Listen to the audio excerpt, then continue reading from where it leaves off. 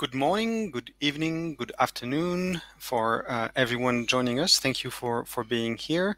My name is Antoine Godin. I'm the head of the macroeconomic modeling team at the AFD headquarters in Paris, and I'm delighted to be your host for the webinar today.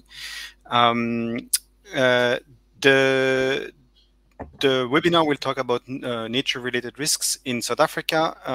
As you are well aware, biodiversity is the living fabric of our world.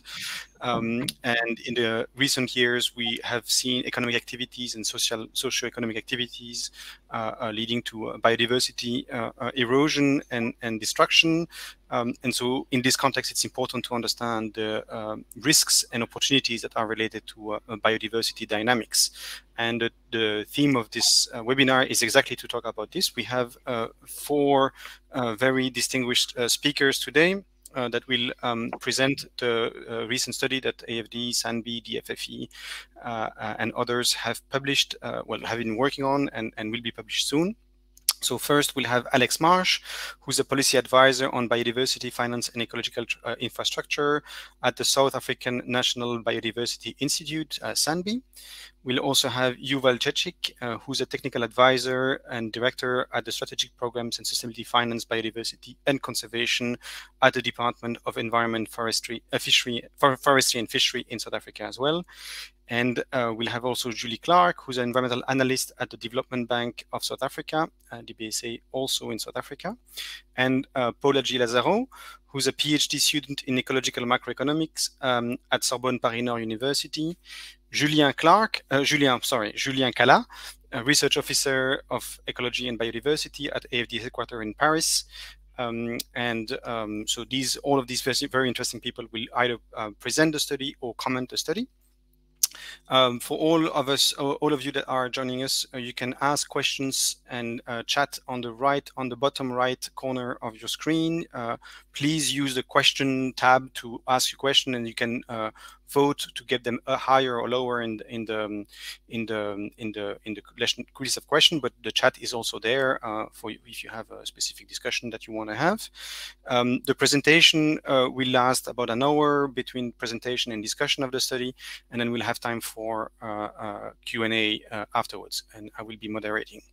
So I won't take too much of the time because I think it's more important to concentrate on the study. So I will now leave the floor to Alex to do the introduction of the study once the slides are ready and up.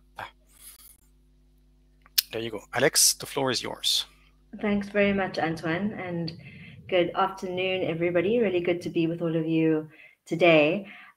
Before getting into the meat of the study, I wanted to provide some of the context for this work in South Africa. So as Antoine said, my name is Alex Marsh.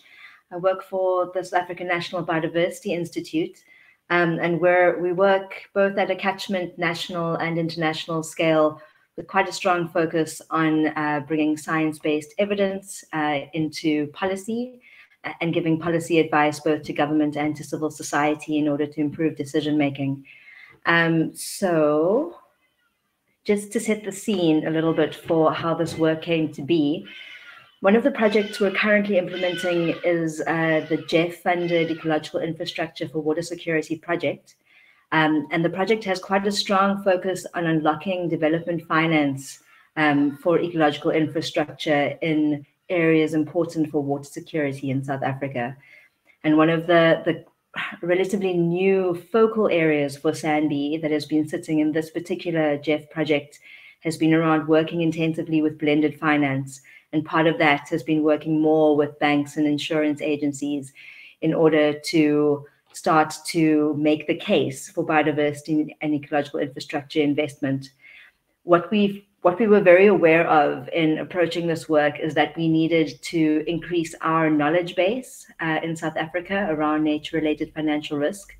There was a need to partner with sectors that we hadn't necessarily been working very closely with in the past, and to do it in a way that supported the larger resource mobilization area of work that we engage with our Department of Forestry, Fisheries and the Environment, and also with the Department of Water and Sanitation. And part of that, and we've been learning this lesson for quite a few years now, is in engaging in work and creating working relationships across different sectors. There's a phase of developing a shared language. And with the finance sector and the insurance sector and us working with National Treasury, we were very aware of the need to figure out how to speak about the need to unlock investment in biodiversity in a manner that made sense in those spaces. And this is kind of where the collaboration with AFD came in. That conversation happens against a backdrop of the South African developmental context, high levels of unemployment, high levels of poverty, one of the biggest Gini coefficients in the world. So all of those imperatives really drive the way that we need to locate our policy advice in South Africa. Another important area that we've been focusing on has also been around the South African priorities in relation to the global biodiversity framework. In South Africa, we've come to a set of focal targets and business and biodiversity, resource mobilization, and generally speaking, mainstreaming work are areas of focus for us.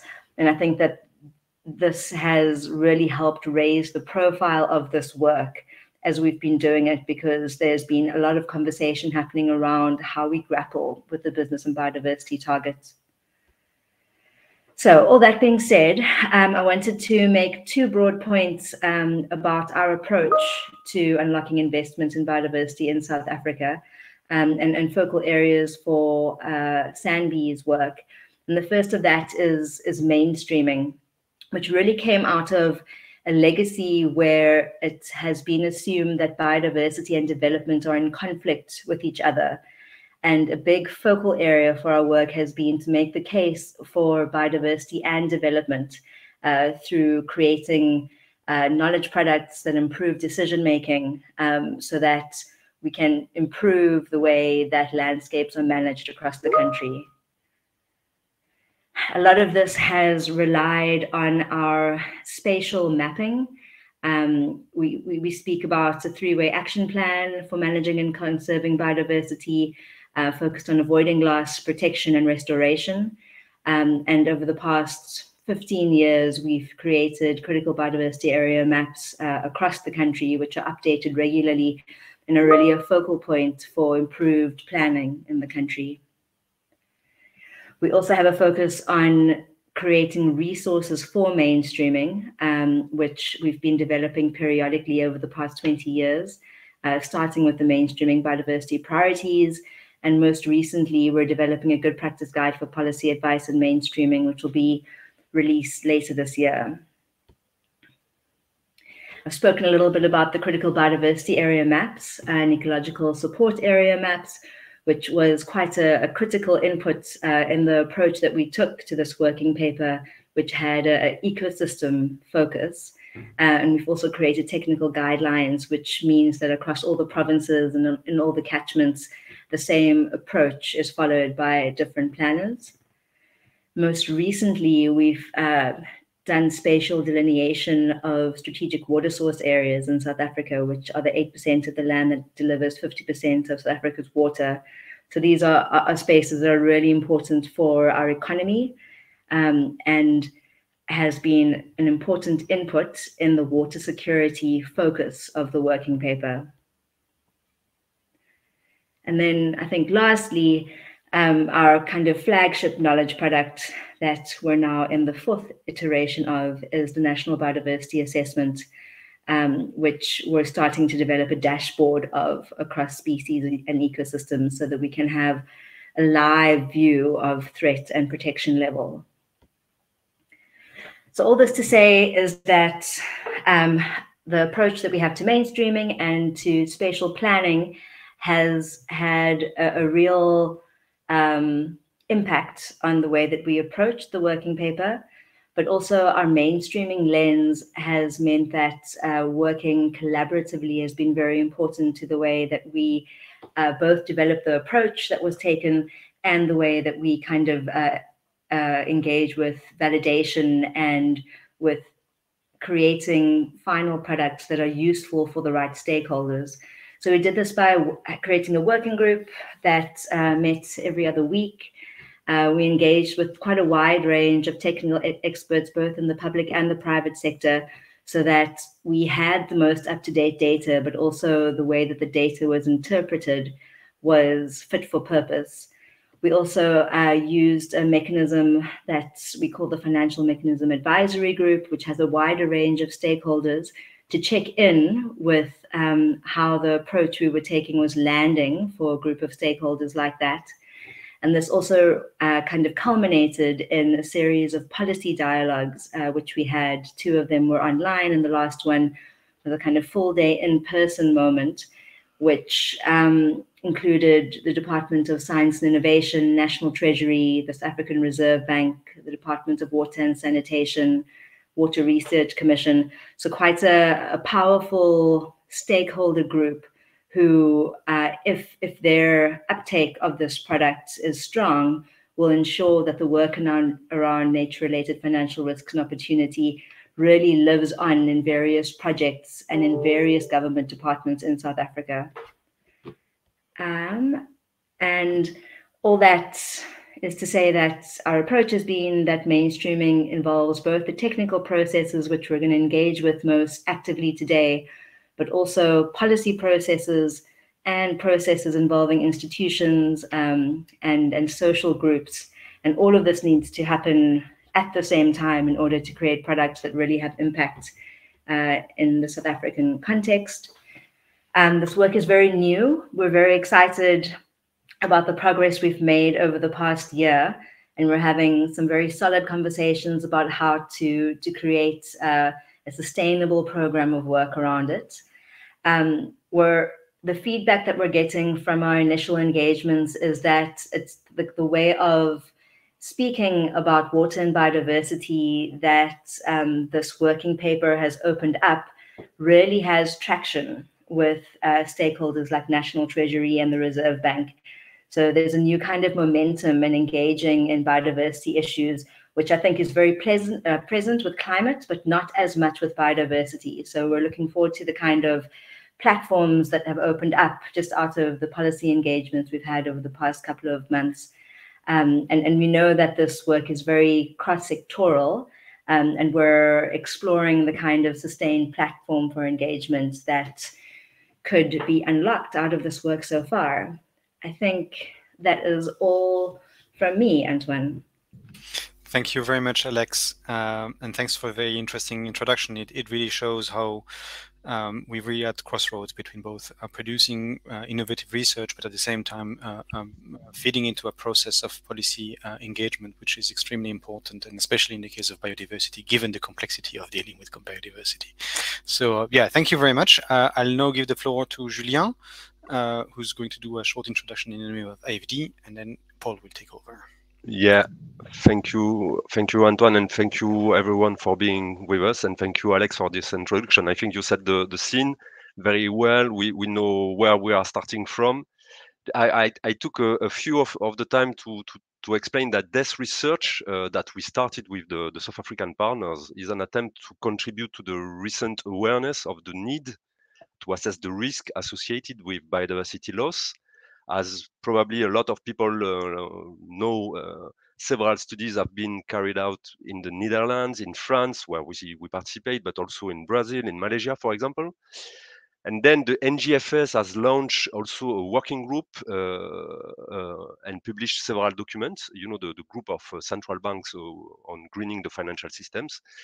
And these documents are including a roadmap to improve the way financial regulators take this risk into account.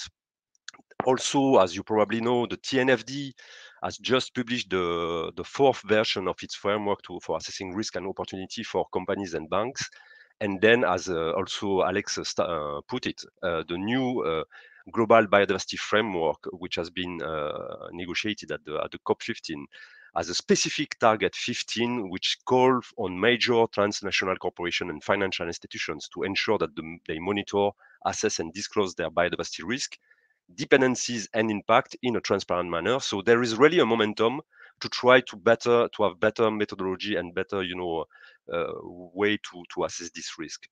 So what we have done with the support of SANBI and several stakeholders, key stakeholders in South Africa, is to try to develop this methodology. Most of the research carried out to date on risk has revealed the exposure of economic activity economic activity sectors to nature-related risk, but has done little to explore the territorial probability of shock occurring and of the risk materializing.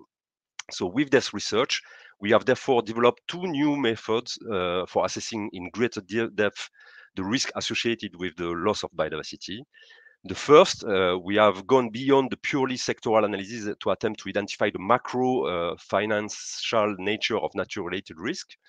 This is all we found that, for example, water-related ecosystem services are the most important for South African economy, that more than 80% of export and 40% of consumer goods are heavily dependent on groundwater provision, and the production processes that give rise to these dependencies have no substitute for these ecosystem services at the moment. More than 1.2 trillion rands, 24% of GDP of financial assets held by South African banks are highly dependent on ecosystem services for groundwater provision. And then, so that is the first, example of what we found out with this macro financial assessment. And then the second real innovation with this study was to try to achieve the identification of the location and the sectors of activity, of economic activity, which are in a place where there is most likely a probability to be affected by the loss of nature. So this is where we found out that we were able to identify the provinces in South Africa most at risk from the disruption of groundwater supplies. This is, for example, Free State, Limpopo, Mpumalanga, Eastern Cape, and Northwest province. In this province, the economic activity that depend on groundwater generate between 18 and 20% of tax revenue, 23 and 24% of consumer goods, and 10 to 70% of jobs in these provinces.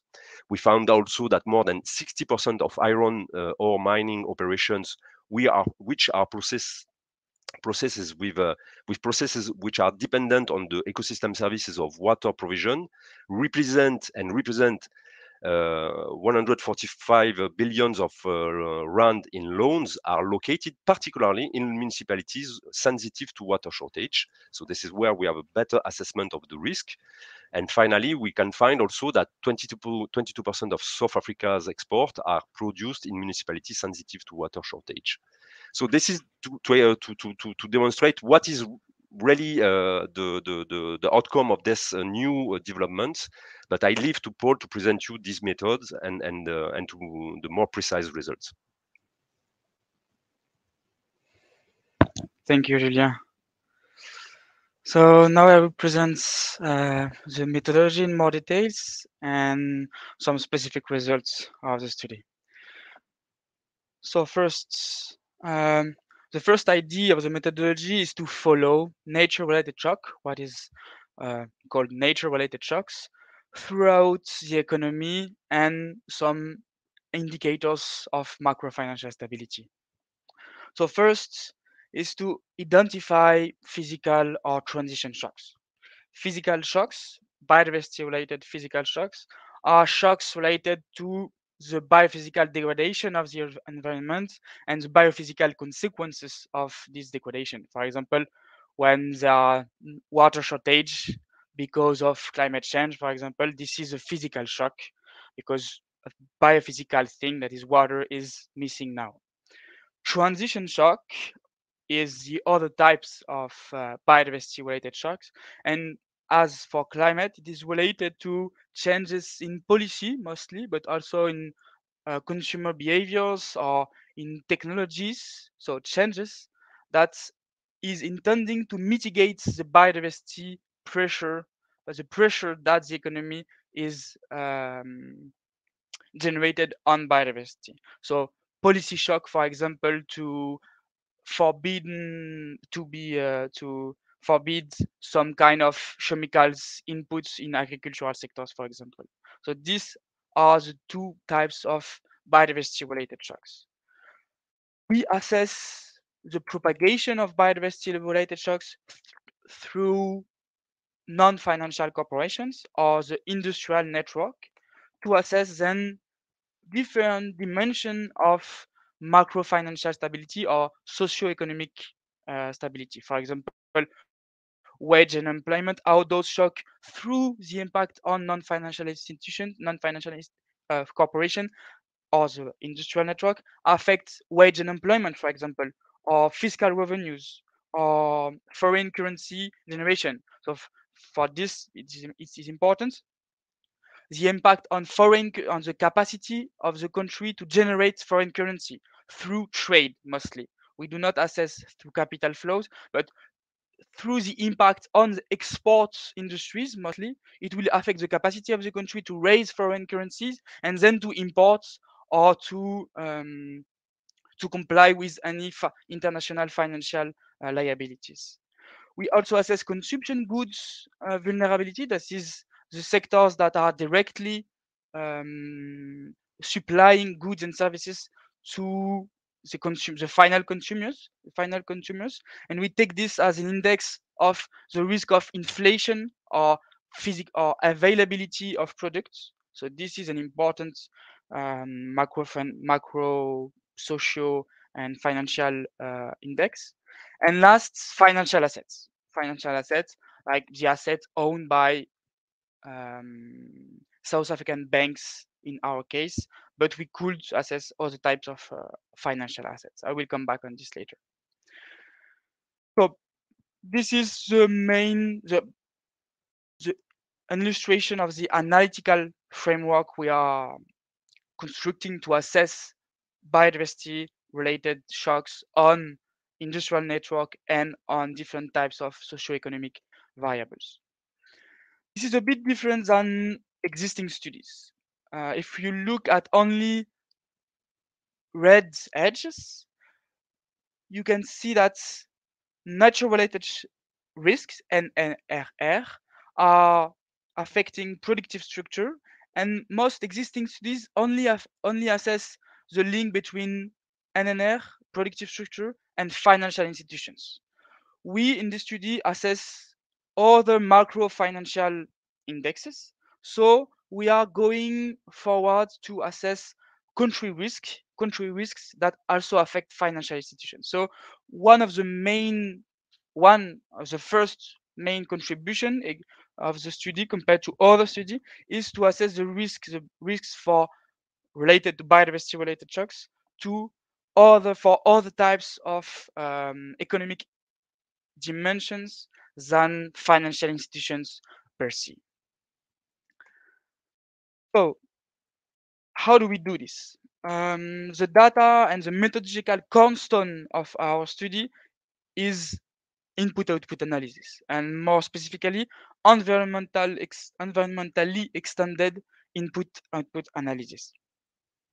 This is illustrated through the different square in the middle there.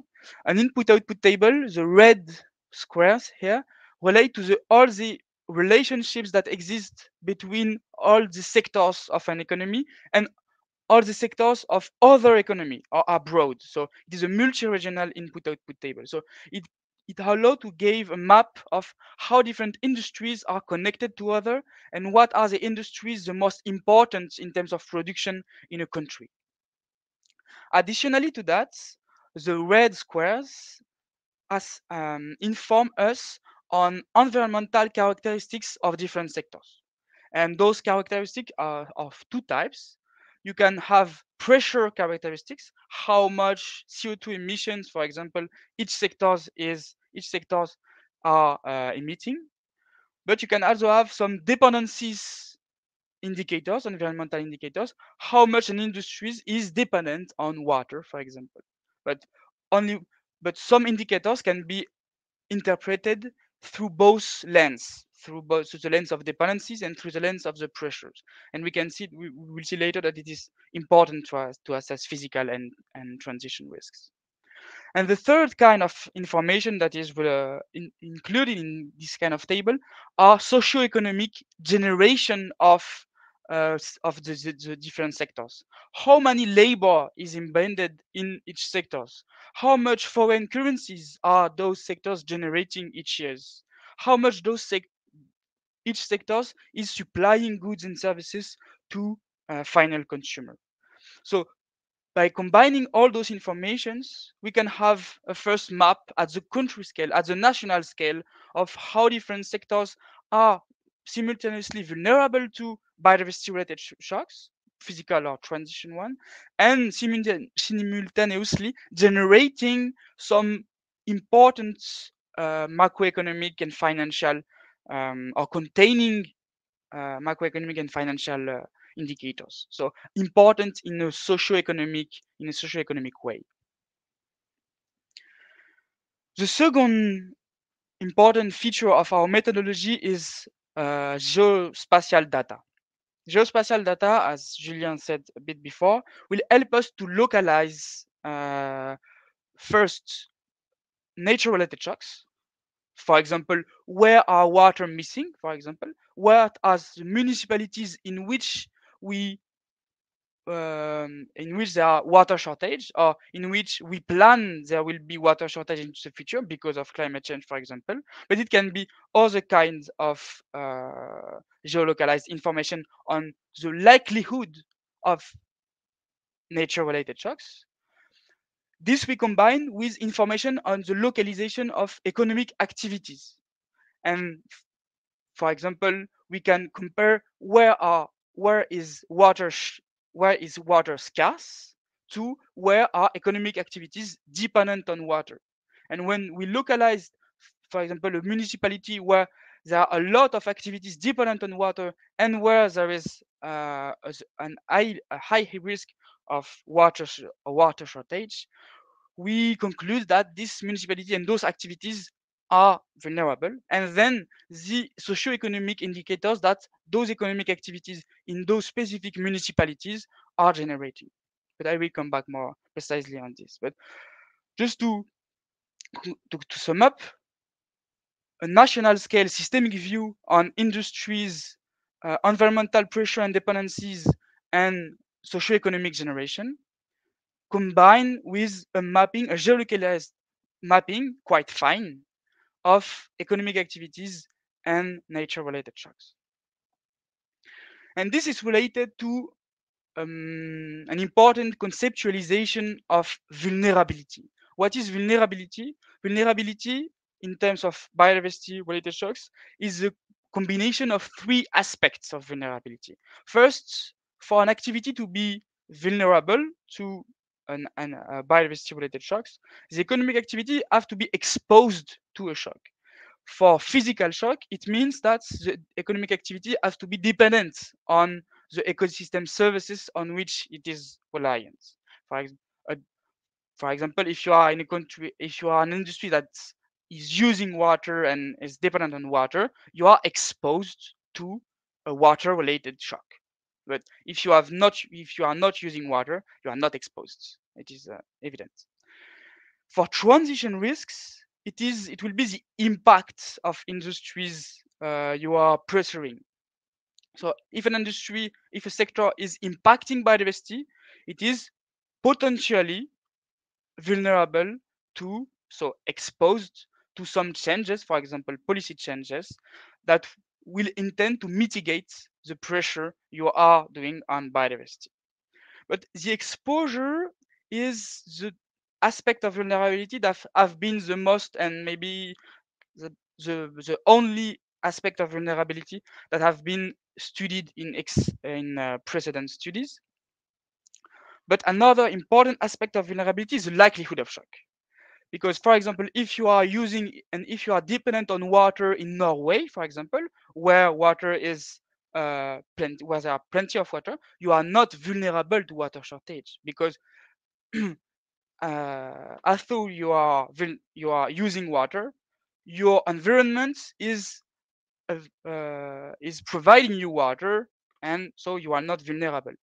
So to specify the vulnerability of economic activities to biodiversity-related shock, you have to specify the likelihood of shock the high likelihood of water shortage, for example. If you are using water in Sudan, for example, you are much more vulnerable to water shortage than if you are using water in Norway, because the likelihood of water shortage is important. And the last dimension, the last aspect of vulnerability is the sensibility or the ability to cope with, or the adaptability of any agent. So we can think about different types of adaptive capacity, but for example, you can think about a financial adaptive capacity. If a bank has some assets vulnerable to biodiversity related shocks, but has a lot of liquidity and reserve to be able to cope with the shock and to adapt, the bank itself will not be considered as vulnerable to the shock.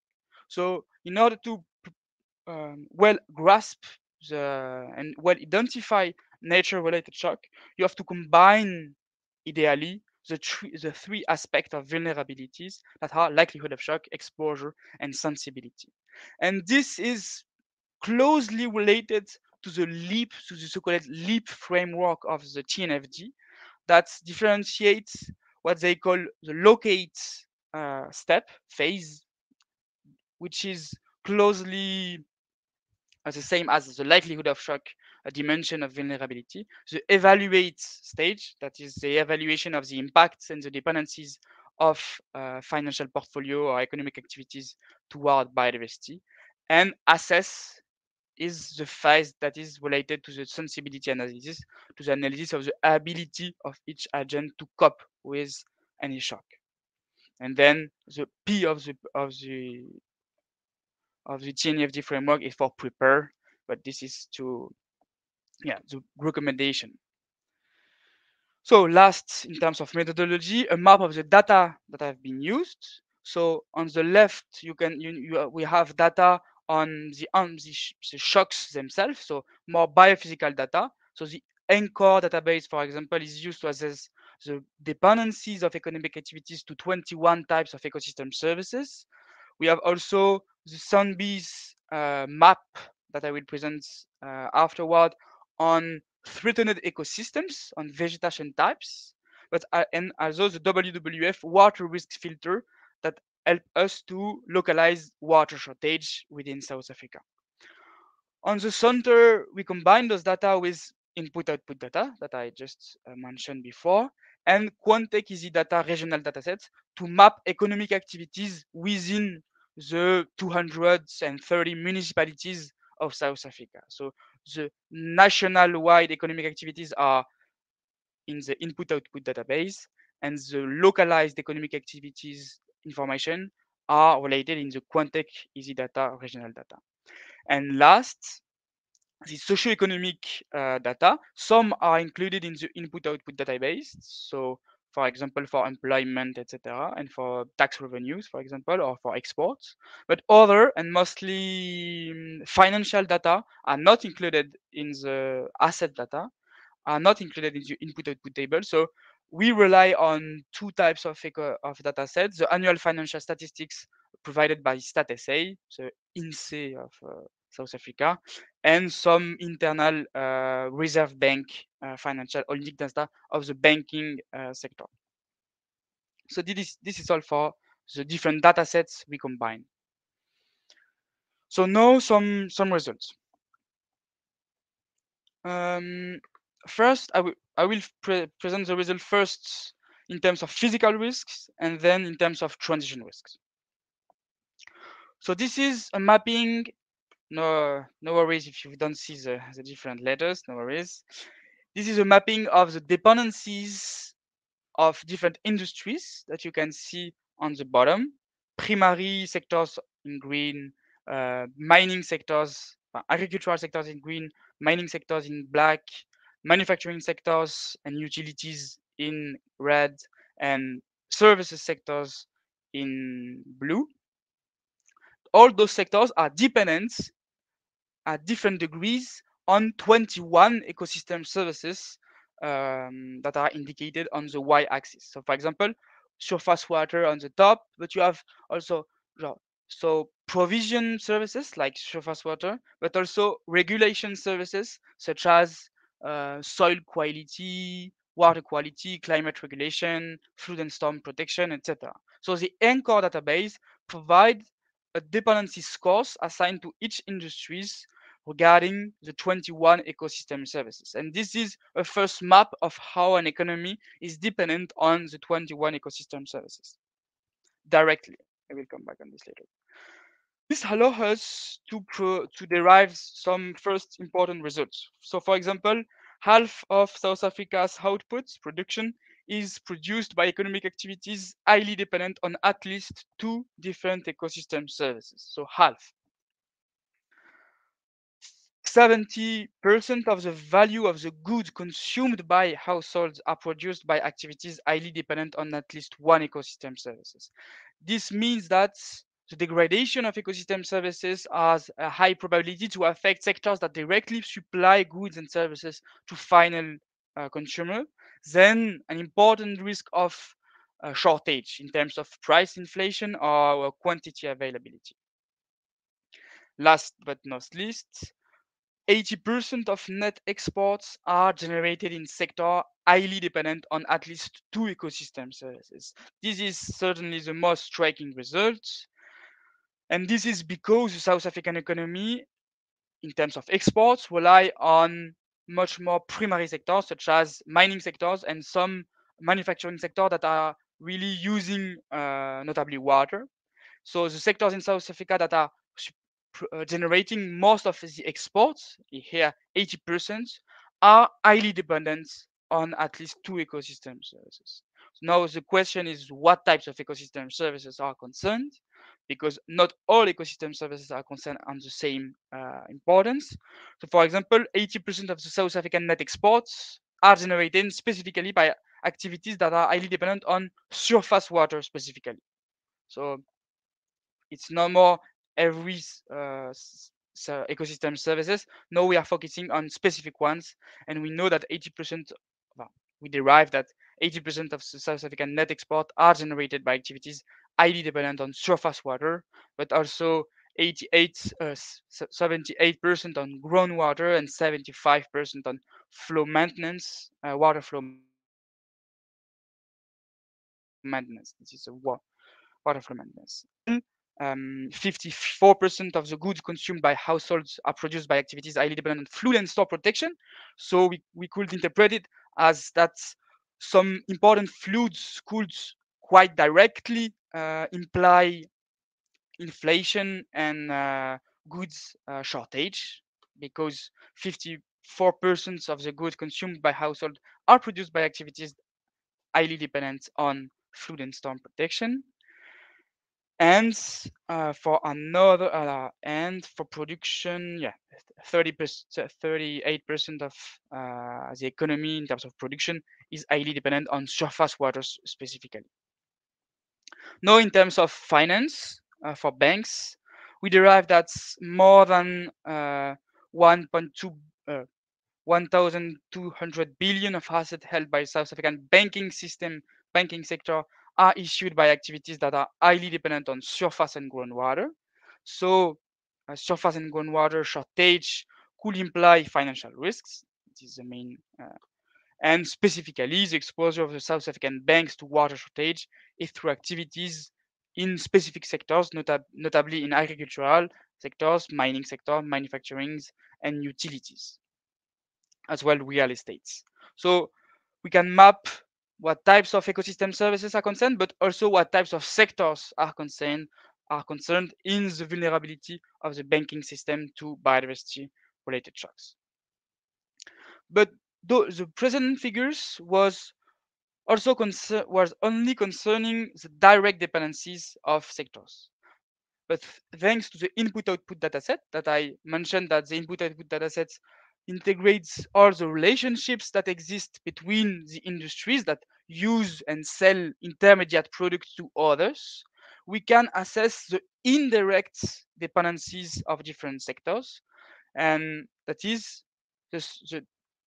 the dependencies that are through the use and the selling of intermediate products. For example, if I'm the manufacturing one sector here, I'm using some raw materials produced by the agricultural sectors, for example. I'm not directly dependent on the pollination services, for example, the pollination ecosystem services, for example, but I'm indirectly dependent on these services, because if the pollination service degrade itself, the agricultural sector will suffer from it, and then I will indirectly suffer from the shock through increase in price, for example, increase in agricultural price, or maybe even quantity shortage.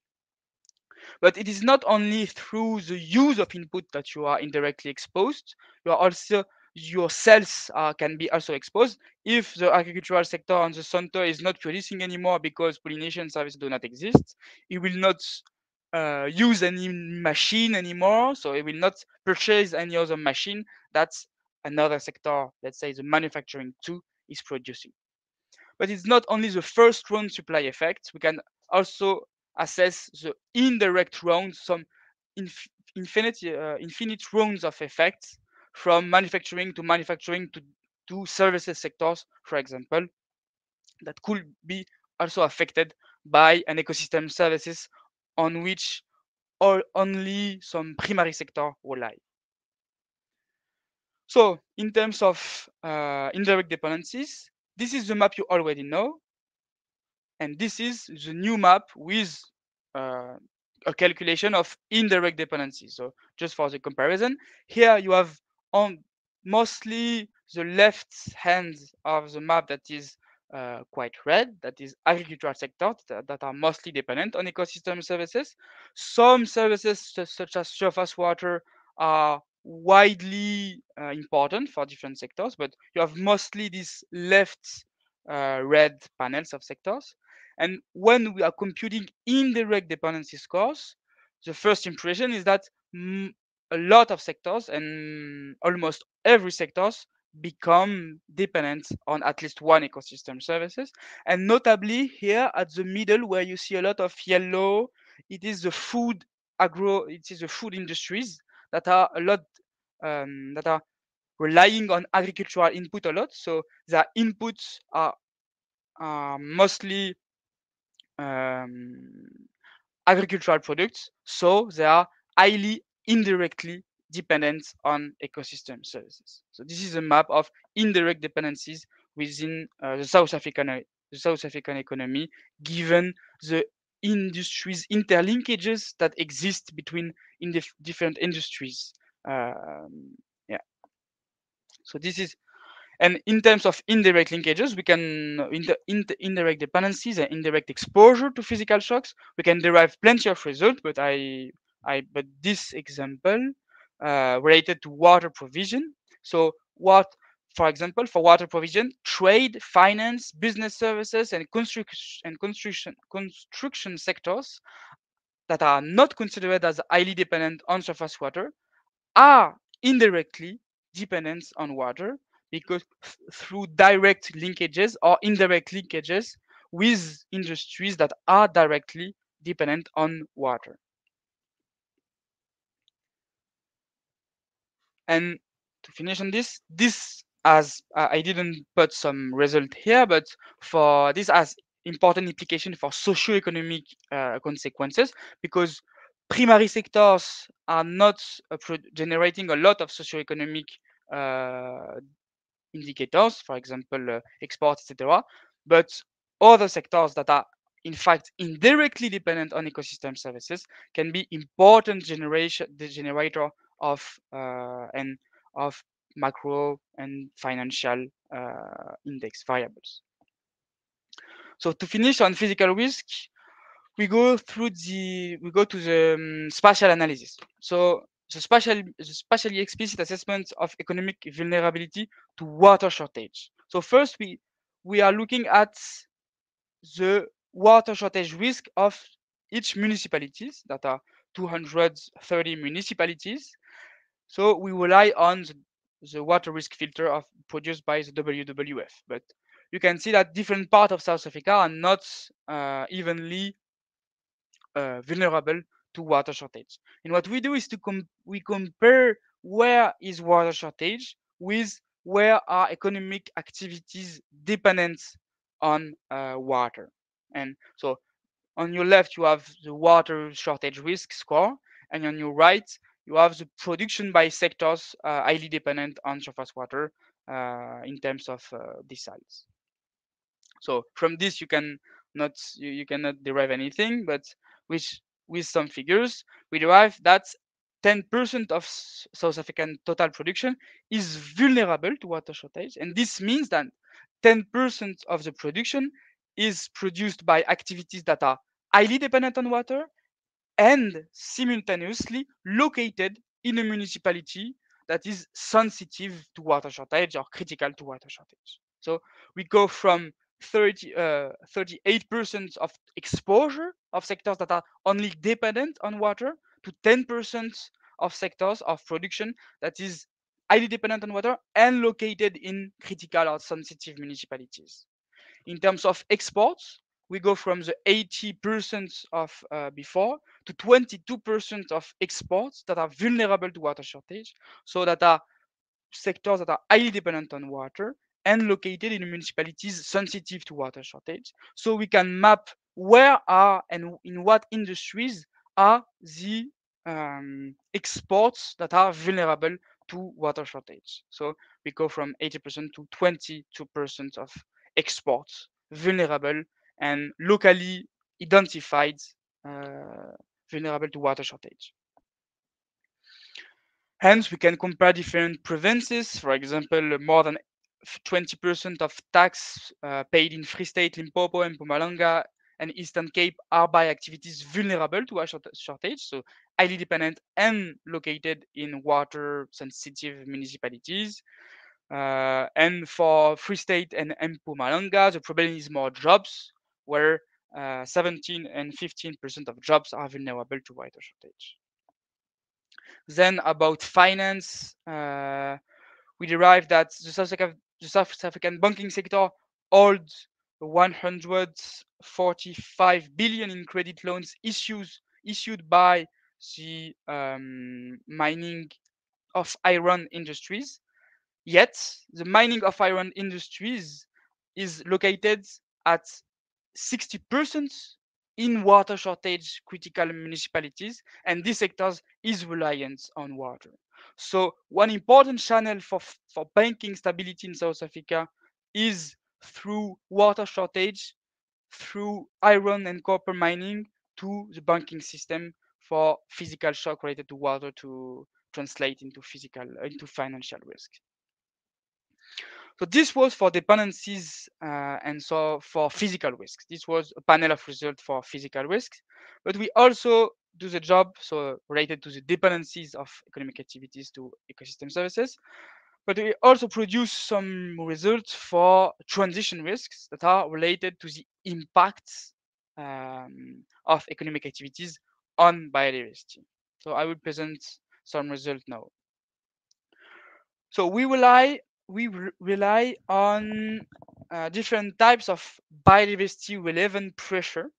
So biodiversity relevant pressures are the main pressures that have been identified by scientists, notably by the IPBES, as the main pressures responsible for biodiversity loss in the world. So four and in fact 5 main types of biodiversity relevant pressures have been identified.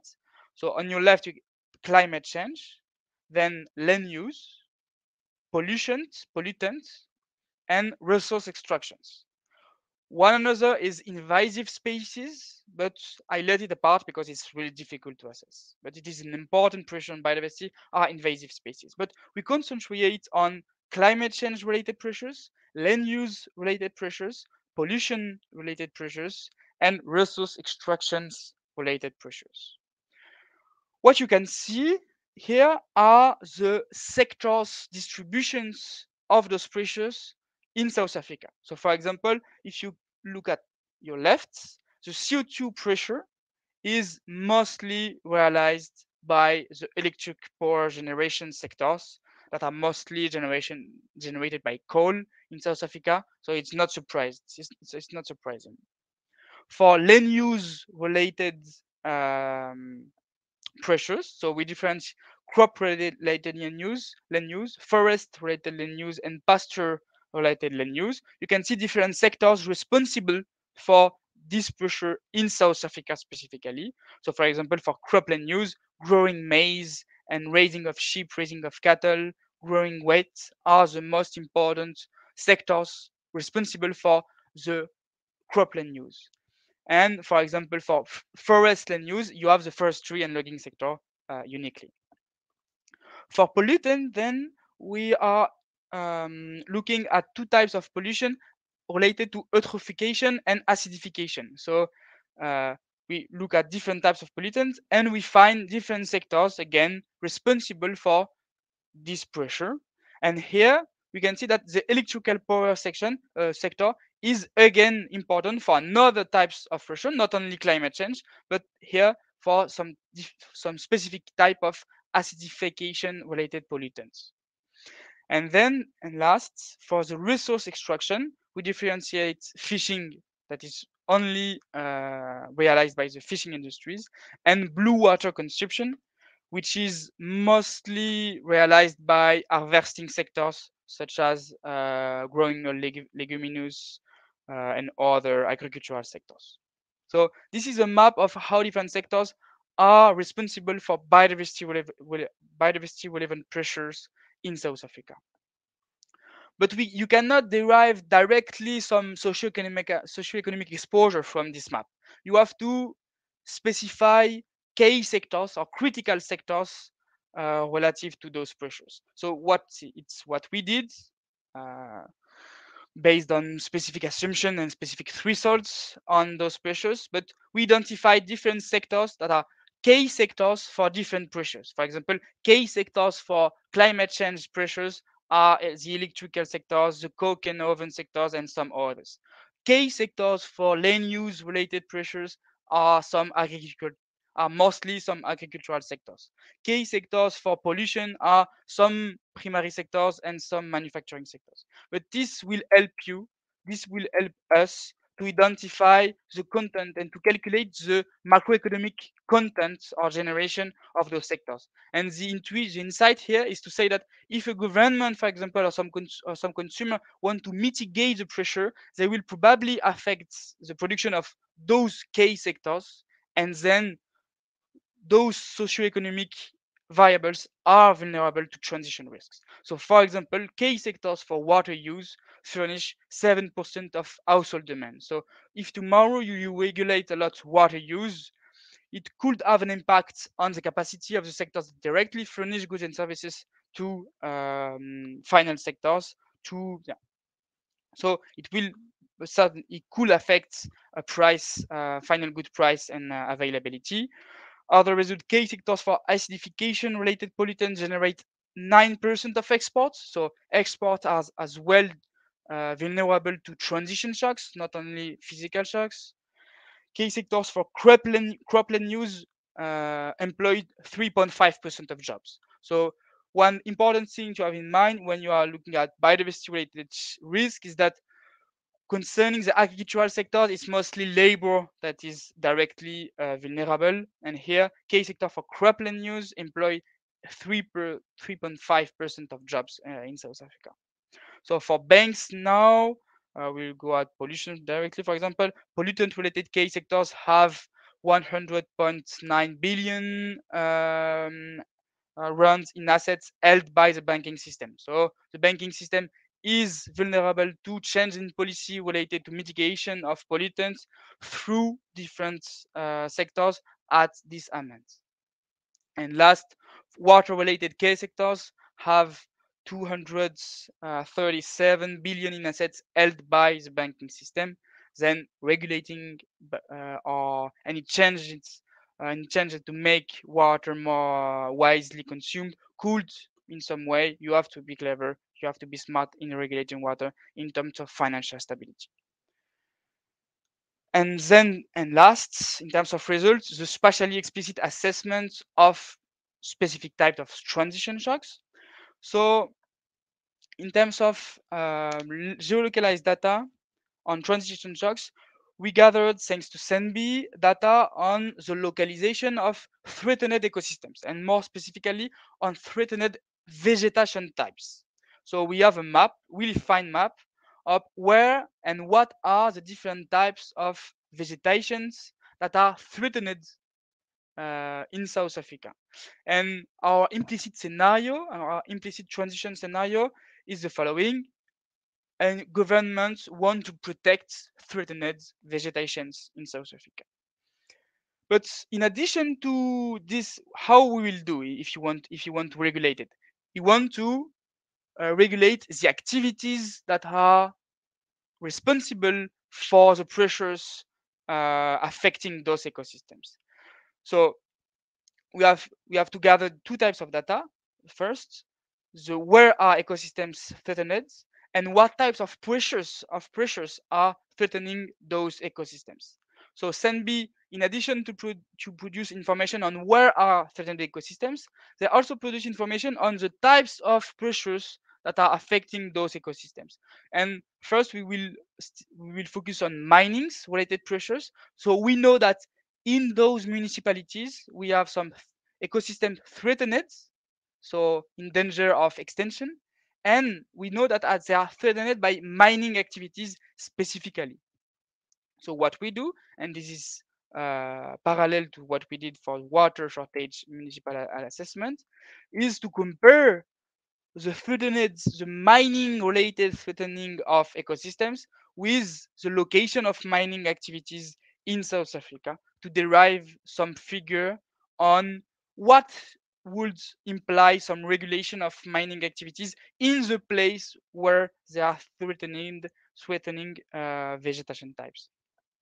So, for example, we find that 48% of mining production locates in municipalities highly covered by mining threatened ecosystems. That is what we call sensitive municipalities, because municipalities where the probability of mitigation policy are high because they are highly covered by mining threatened ecosystems. So almost the half of mining activities are located in some places that are highly covered by ecosystems threatened by mining activities. But because different types of mining activities are not evenly distributed across the countries, different mining sectors are more or less vulnerable to transition to reduced threats on ecosystems. And what we find, an interesting result, is that 80% of coal mining activities, specifically coal mining, is located in the municipalities that are highly covered by threatened ecosystems. And this identify a clear overlap with the climate issue, because what we find is that in South Africa specifically, at least, coal mining is both threatened climate and some specific vegetation types. And for example, gold mining is really less exposed to this kind of shock because the localization of mining of gold mines are less around threatened ecosystems. So some results on banking system. The banking, as I said before, is highly exposed to iron and coal mining, but also slightly to coal mining. So the banking system could be affected by some transition shocks affecting mining's threatening ecosystems. We also did a similar exercise on agriculture with information on the localization of agriculture and the localization of specific ecosystems threatened by agricultures. But as we cannot differentiate different types of agricultural activities on this on this municipal scale, it's less interesting. So I will spend it for later.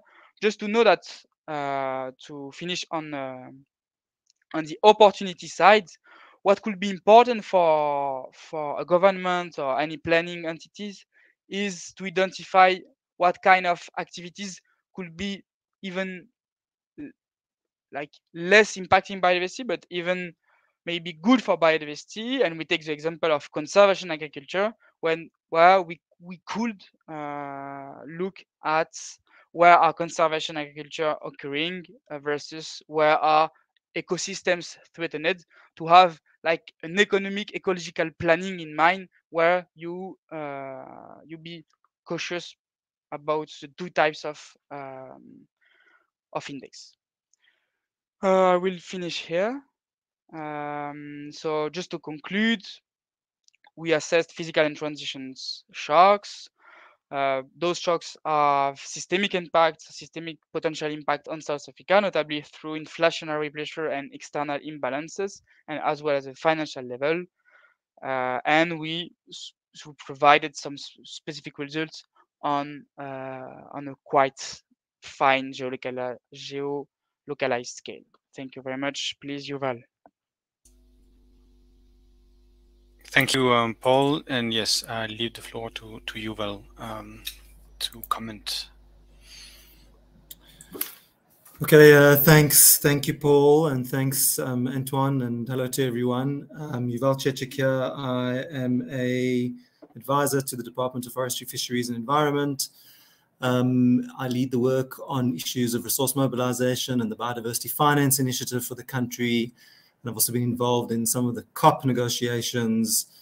And I have an interest in the targets on mainstreaming and obviously the resource mobilization targets sitting in the global biodiversity framework, sort of target 14 up to target 19. So this work is really emergent, relevant, well-placed. It's been a very interesting and rewarding journey actually working on this piece, mainly seeing the interest that it's galvanized from the sector as we've approached through the consults and as we've approached having a product that we can present. So really, I want to talk to kind of two areas of relevance. I think already been touched on by Alex, but maybe just to underline that where this work fits in is really around strengthening the overall case for biodiversity for South Africa. And I think that in itself is an important policy context that helps strengthen many of the existing programs of work that we have in and around the branch and that are emerging as a result of the global biodiversity framework. But many of these programs need domestication and implementation by other ministries. So this is an ongoing challenge. I'm sure it's a challenge in other ministries and governments around the world. Certainly it's a challenge in South Africa, where you have competing developmental priorities, and obviously the Department of Environment sees things one way, but I guess to talk the right language intergovernmentally is the challenge. And the second really is around how we approach implementation of the global biodiversity framework, especially around the ambitious targets on resource mobilization and the fact that we acknowledge that the approach is around all sources, and the private sector has got a very important role to play, the business sector in that. So really in respect of the business for biodiversity, the business case for biodiversity, I think the study presents a very sector centered view on the impacts of declining biodiversity. And I feel that although there might be a basic anecdotal understanding that in a country like South Africa, which is very resource extractive, there's obviously great risk in biodiversity ecosystem loss. I think at the level of detail that we've provided here, especially in that they link to kind of location-specific, spatially explicit data, and obviously the output being this impact on socioeconomic indicators. I'm trying to recall that graph, Paul. But I think that's very compelling. Julian gave an example, or Paul at the end reaffirmed that 22% of South African exports are produced in areas that are water sensitive. There's many different levels of detail. I noted now the detail on the likelihood of shocks that you presented, Paul, and also the complexity in and around the direct and indirect dependencies and those linkages to physical risk. The level of complexity that this research can provide is really quite new, and I think we can double click down any of those areas depending on the need. So really it's just a window into what's possible. And what this does is it helps to create a better overarching understanding of ecosystem loss and what that means to our economic sectors. And we're really trying to make that better understood in the same way that climate is understood and treated within government. Climate as a policy issue has been around for many years. Actually, in South Africa, we've got an established government structure that looks to coordinate intergovernmentally around issues of climate, the Presidential Commission for Climate. And we don't have a similar or equivalent structure for biodiversity that actually looks to integrate, biodiversity-related economic data, impacts, threats into policy. So this really is emerging, and it helps us then to work with, the main players, the central banks, other agencies, all collectively responsible to implement South Africa's National Development Plan, and I guess compel them to be more active and to, I guess, integrate these issues into their decision-making and policy. And this being quite a fact-driven, economic, lensed research paper, I think that's frankly easier to communicate. And we're already seeing that this research is unlocking those conversations I mentioned at the beginning. And Alex mentioned a few of the key stakeholders. This has really created very good conversations with the South African Reserve Bank, the Development Bank of SA, our colleagues who operate in the water sector, and obviously the Central Bank National Treasury. Just a few more words on the global biodiversity framework, and especially around those kind of targets that we're all kind of thinking in our approach now.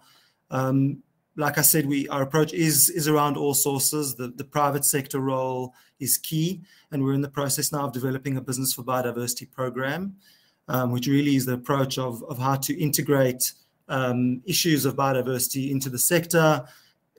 Disclosures is one area. Obviously, we've got other incentives and other roles in resource mobilization that we're looking for from the business sector more broadly. So it's really how do we encourage the private sector to play a more positive role in sustainability and conservation in the country.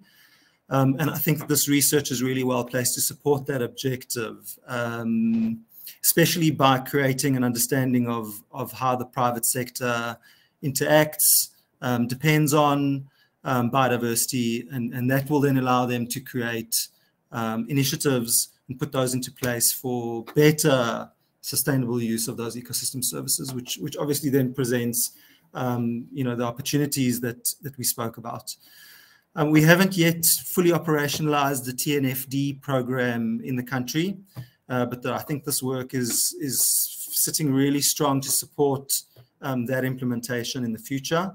And it marries very well with existing initiatives that we have.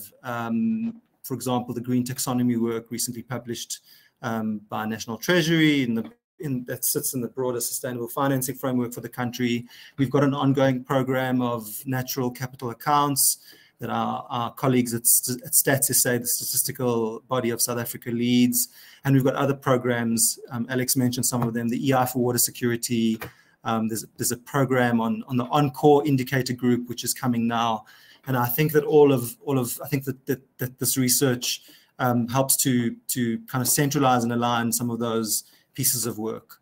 And actually, we are already looking at a kind of continuation of this work, where the GEF 8 window is now open.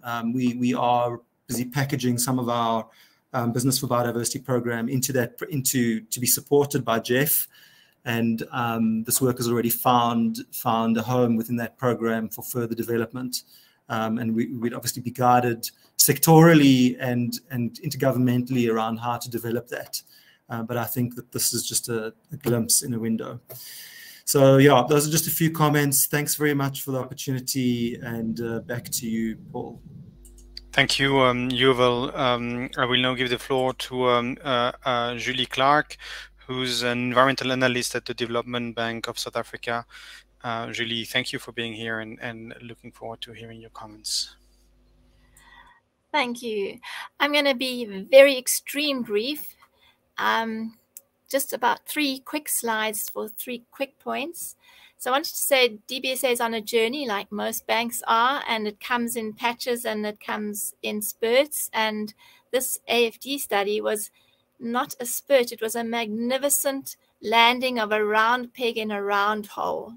was exactly plugging a gap that we were battling with, and it saved us the time where we would have to find these resources, which we don't really have that kind of resources. We are like most banks, undercapacitated, and we need to improve that. But to improve that is a big step, and that big step was partially plugged by this AFD study. So we have started our journey with IDFC, helping us with policy positions, with TNFD, helping us with critical frameworks, and now we know what the journey is about. Then we've got beautiful support networks of other critical players. Some of them you've listened to today. We have had amazing inputs from the WWF water filter, and then the Encore partnership has been instrumental, and then the Sanbi Jeff EI for water security program that then coupled with AFD to present some of the studies today was magnificent. And ultimately we've learned some lessons. So that's really been our journey to put it into context. But what we've done is borrow as much as we can from the AFD study, because it saved us doing all of that. And now what the bank really wants to know is, well, what is material to the bank and what is relevant particularly for us and for our business? And now we've got the baselines, and we've got all the theory, and we've got the methodology, and we've got all the technical what of stuff, and it's all, grounded in good methodology. That's a fantastic leap forward. Now what we really want to know, so what for DBSA?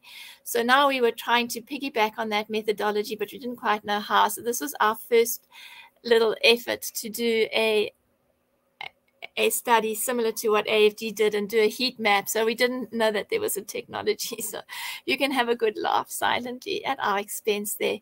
But we just took DBSA sectors and we took them against, as you've seen before, the most relevant ecosystem services, and we came up. So what are the sectors DBSA should really look at? If we can't do everything all at once. If we're going to focus, it's already telling us what to focus on in terms of the ecosystem services and in terms of the sectors. And that's just for the direct, but then there's also the indirect and so on and so on. You've heard it all: physical, transitional, impact, and dependencies. So we can move on to the next one very quickly. So that was our first effort, and this is similar, just giving an idea to us, to all of us in the bank, what are the ecosystem services that that each sector is dependent on, and how can we bring that better into our appraisals and responses and our credit risk, and how can we apply that into our conditionalities and asking for special terms and conditions around these things. And just, we've always been trying to do it, but we've never had a scientific or an economic grounding for it. And that's the difference now.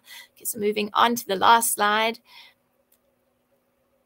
Our challenges in now applying AFD study into our work was just matching sectors and ecosystem services, because Encore's got one set, IPPS has got another, we've got another. And so when we go forward, it would be really nice if we can get a better sector analysis breakdown that more links with the green taxonomy and sustainable finance drives. And then that would really help the world and really help Africa and really help us. And then in terms of the database, we loved South Africa because of Sandy. Sandy was amazing in terms of getting all of these maps, some of which came through the Jeff and DBSA program. But what we really need now is that same level of detail for Africa, and we really have to get it fast. Then recreating the RGB, that's, the heat map and the scale. Well, sorry, we really fell short there because we didn't really realize you have to download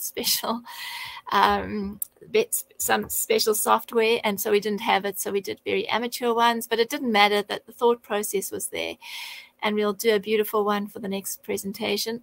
And then the translation from getting, okay, so this is what it is, and now this is the target we're going to go for, and this is the ambition that we want to drive, and this is how we're going to get there. I didn't bring any of that into this because that's another story. So the lessons learned was everything is reiterative and modular, and so don't be afraid to start anywhere. Doesn't matter where, just start somewhere. And then the power of partnerships is great, and it's two ways. I think even as a small under-resourced bank, we were helping to, in many of these drives, even if it was just to test it and apply it and say whether it was relevant or not, or what would work for us and what would shift the needle from the way we're doing things now. Everything is being undermined.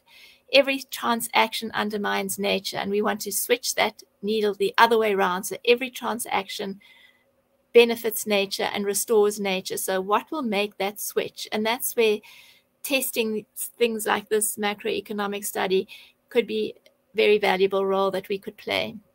So going forward, partnerships and a provider pool, service provider pool could assist, because having access to people like the AFD have employed, like you've just heard from today, how empowering was that for us? It was incredible. And I don't know how any bank would do it without them. And then African banks would also benefit from like a special African tool that goes into the sectors and goes into the high, I mean, mining, yes, and agriculture, yes, but infrastructure is huge. It's got a massive direct and indirect impact and dependency across Africa, because that is what opens up the mining and the other export or extractive industries. So we need to really have something that's totally relevant to Africa's crises on various levels and whatever. And then the scope of the AFD study from South Africa to other places that need it would be very valuable. I wish for other countries to have what AFD has done, but of course they couldn't do it without a SANBI as well in each of those countries. So somehow technical assistance going into those countries to get these maps out would be very valuable. And then addressing infrastructure risks as a key risk sector needs to be done urgently for Africa, and linking the sectors to the emerging green taxonomies. I'd like to say that most of this could be fast-tracked a lot with also an AFD website. You know, that would really help us, because then it would save a lot of people and we could also input into that to save people struggling in the journey, as we have struggled at certain sticking points that were hard for us to jump over. And that's the value of such a resource. Thank you. Thank you very much, Julie. Indeed. All right. So there has been a few questions in the chat, but most of them have been answered. Let me just have a quick summary on my end, and I think we can stop sharing I'll stop sharing the screen, and up. We can go back to the group discussion here. So I think two points, two outcomes stand out of this study. First one is that there is already a lot of data. Of course, South Africa is particularly privileged, and the quality of the data provided by SANBI, but others as well, is StatSA and so on, has been tremendously helpful. But this also shows that we can already try to do some preliminary assessment of the risks and opportunities in biodiversity without the need of large-scale models. And I know that I'm shooting myself in the foot because I love doing large-scale models, but in the end, I think that it's not necessary. And we can already do some very good preliminary work, which can tell already a lot of interesting stuff and start the discussion. Because, and this is the second most important outcome of this study, and Julie was also mentioning it, is what we need to start doing is building a common language between economists, financial investors, ecologues, biodiversity experts, because it's somewhat complex to understand and grasp all of the diversity and the multidimensionality of biodiversity, but it is possible. And in a way, the study that has been presented today allows already to start the discussion and to show, okay, why is it important for me to look at biodiversity? What are the relevant transmission channels that are important for us? And as you keep on discussing, well, the overall awareness of the importance of biodiversity in economics in general, but also in socioeconomic aspects is emerging stronger and stronger, both in terms of risk, as has been highlighted today, but also in terms of opportunities. Can we change practices so that we actually reduce the pressure we exert on biodiversity? Can we change practices so that we reduce the dependency we have on biodiversity and ecosystem services? And so for development banks such as AFD and DBSA, it's also tremendously helpful to be able to identify where are the key sectors that we need to act upon and change so that we actually reduce the pressure and the dependencies. Right, so this is me just trying to summarize the study, but let me go back to the question. So there were three types of questions. A few questions related to the data set, like how do you deal with NCORE and the lack of NA for specific sectors? How do we deal with the idea of highly dependent and non-dependent? And also a third question from Romain on the trick of having the right scale and the level of accuracy. So I know that Julien has already answered them in the chat, but maybe Julien, you wanna have a first go, and then maybe Paul and others can jump in if they want to. Yeah, I'm not sure. This is very complex questions, but first, yes, the one very important point is to say that is the questions from Beatrice Boarolo. Yes, Angkor is completely blind on several dimensions. So all the figures here are only indications. They are, low estimates, and they are just opening the door of where there seems to be some area of interest where discussion should happen to try to do something, and this is the idea. The questions of Romain about the scale is about also it's also a bit the same. We provide a very global estimate at national level. We try to localize where in the country the dependencies and the likelihood of shocks, or what are the pressure and what are the threats particularly linked to this pressure are happening in the country. But then, the discussions about is it relevant, what can be done, where do we start first, and so on. It's really up to the stakeholders and to the local decision makers to find the best way to operate. So I see this as being, a background science to help the discussions, to back the discussion, but knowing that it's completely, estimates that we lack some dimensions, and we need to be very cautious with the figures. Don't look too much at the zero after the figures, or the precisions. It's really the number, the big numbers who are interesting, and this is what is very key, I would say. Thank you, Julien. I don't know if Yuval, Alex, or Paul, or Julie, you want to comment on further on this data issue. Not so much. No. I'll then move on to two questions which were related to the management. So there was two questions: how to manage political change in relation to environmental and social management, and the second one was more how to manage great politics in nature domains and change in relation to the environment and social management. And so I know that Alex, you already had a first go at this. I don't know if you want to comment further on the response you provided, or not. Maybe just to say, I think in one of my comments, I said that we can't manage politics, and you will go crazy trying to do so.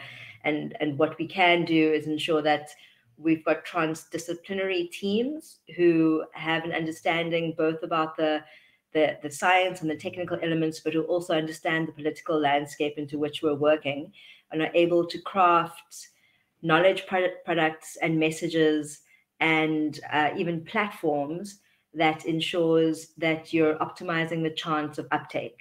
And what we're wanting to create are trusted, evidence-based pieces of work that transcend political eras. South Africa heads into another political era next year. So we've got elections, and we want to know that the pieces of work that we do have been validated in such a way across various experts and sectors that it's clear that the science is solid. And this is the piece of work that should guide decision making and planning. So I think that's a big area of focus. And the second area of focus is that as public servants, it's really important to create kind of resilient and thick relational networks in the sectors that you want to work with, because people come and goes. You need to have multiple channels of communication in strategic spaces, so that if somebody moves to a different space, there are other people that you can call. So and these are lessons that we've learned through kind of 20 years of mainstreaming in SANBI, and it takes time, I think, is also the big takeaway, that don't expect an evolution in practice and process over a couple of years. It takes kind of a minimum of 7 to 10 years to really change systems. And so allow yourself that time to create sustained change. Thank you, Alex. I don't know if anyone else wants to jump in here. Not necessarily. The last, well, there's two more questions, sorry. One which relates to the framework we use to define vulnerability. And so the question by Adrien Comte, who was saying, well, the IPCC defines three-dimension exposure, sensitivity, and adaptive capacity, which is somewhat different from our framework. I tried to answer by saying that what we do is actually we distinguish the exposure part of the IPCC into two: the likelihood of the shock to happen, and then the exposure to when a shock happens. And then, of course, we combined the sensitivity and adaptive capacity into our sensibility, which has a combination of both direct response, like what happens when you are directly hit by the shock, and the sensitivity of your economy or your activities onto the specific shock, and then a long-term, how much are you able to change? That is the adaptive capacity, which we mingle together into the sensibility. Or actually, rather, we didn't really concentrate. We didn't really talk about the long term. But I don't know, Paul, if you want to add something about that. No, I think you made a good response here. Okay. And then the final question, which is more direct, what about the possible AFD contribution to the lower coal use in South Africa? Any co-investments in renewables? I will gladly not respond to that question directly, but I'm sure that my colleagues in the energy department, of course, I mean, AFD is committed to address the energy transition program in South Africa with a clear desire to, of course, reduce the CO2 emissions, and coal, of course, is one of the key issues, aware that also it has strong repercussion, socio repercussion there, and so there's I mean, this is clearly the work that AFD does, but I don't personally, from my point of view, we don't have a direct answer to that question. I don't know, Julien, if you want to add something. No, yeah, we were being very cautious, of course, but to answer Dominique questions, which is from energy company in France, you know, what we hope in a sense is we wait for the answers and the decision from the government, in a sense, which are very key. As you can imagine, you know, we can only do things to support the decision of the South African government. So again, our expectation with this work and with the partnership that we have built with the South African partners is that they have the science to take decision, because as you can imagine, it's a very tough decision to know what to do. Then when there is a clear decision and the request to support the direction, a trajectory, you know, some investment to be made, then this is where we are able, or at least our colleagues are able to, at the operation, I would say, are able to support, you know, the decision of the South Africans. So this is really where we see our position at the moment, and this is why we will not answer your question at the moment, because this is really in the end of the South African. But we expect that with this partnership, we help to take decisions and to know what can be done and how to do it. Thank you, Julien. And then as a last question, we have 2 minutes left, by Alberto. Could the interaction between climate change, increase of intensity and frequency of droughts, for example, a nature-related risk, reduction of water provision, be a potential source of systemic financial risk? Has this interaction been already explored in your work? I don't know if Paul or Julien, I have an answer otherwise, but I'll give a quick answer. So technically, in the current situation, it's a snapshot. So we don't consider climate change, because it's the current situation, and we explain the dependency to water shortage, and we can nonetheless identify in which municipalities are the risk while the water provision already has been degraded. However, we haven't included a scenario building where the evolution of climate would make certain municipalities worse off than now. It is something that technically would be possible by using the different RCP scenarios and looking at the consequences in terms of climate evolution there. But we haven't done it, and we would need to have a further assessment of how much how would the provision of water services evolve as climate change evolves itself, including thinking about the water provisioning into the different basins and so on and so forth.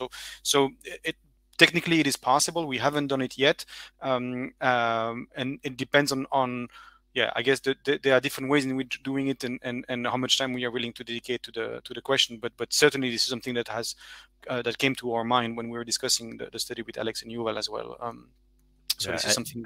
And just to finish, to add to the fact that again the idea with this study and the snapshot is to show that you can start to do things without waiting for this very developed and complex mechanism and future development that we hope will happen someday.